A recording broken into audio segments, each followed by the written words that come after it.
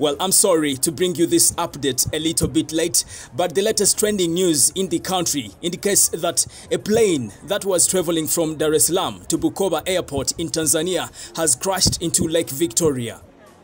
Now, local media reports that this plane belongs to Precision Air, a Tanzanian airline based at Julius Nyerere International Airport in Dar es Salaam. Well, according to reports, this plane encountered a storm while landing at Bukoba Airport and instead accidentally landed into Lake Victoria. We are about to confirm how many people have been injured or even dead.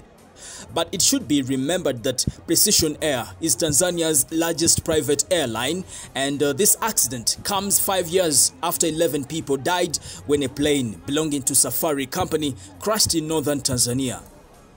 Well, that's really bad news coming in from that side of the +255, but I'll keep you posted right here on the Buzz UG.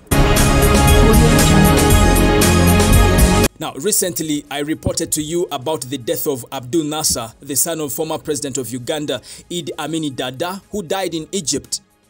So finally, his body was brought back to Uganda and laid to rest in Kawempe on Friday. May his soul continue to rest in peace. Now, this gentleman, by names Captain Alex Tyaba, has been named among the people involved in the abduction of opposition supporters in Uganda.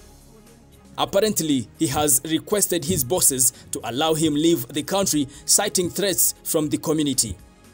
Captain Tyaba, a father of 3 children who resides in Kajasi, says life has not been the same ever since the community got to know that he's a security operative manning abduction missions.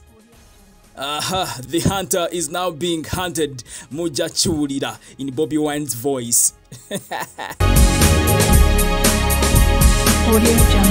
Anyways, that's the latest update I have for you right now on the Buzz UG.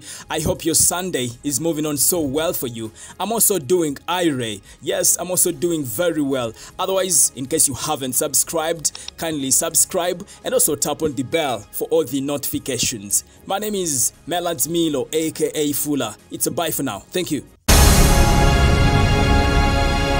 Audio Jungle.